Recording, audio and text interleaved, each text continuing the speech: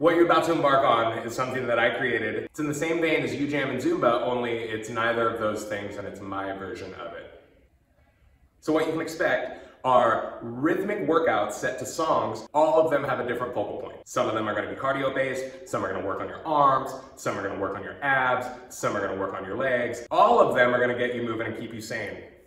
You need minimal equipment, dumbbells, floor space, and a mat. You can do all of this at home. Any of the motions that you don't feel comfortable with doing to full speed, do half speed. Just move, have fun with it. That's what matters most. If you have dumbbells, floor space, a mat, and a good attitude, you can get a lot done. That's the goal of these. If you don't get the movements down right away, that's okay. It's on YouTube. Rewind it, do it over, practice it until it's perfect. That's how that works.